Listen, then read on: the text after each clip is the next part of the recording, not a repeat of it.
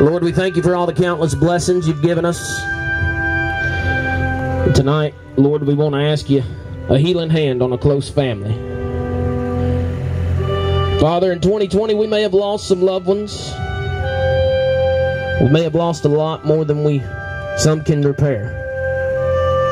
But Lord, we know with our faith in you, you'll lead us across the prairie to the bright lands again. Father, we ask you to please bless us during our tough times, and we thank you for our good times.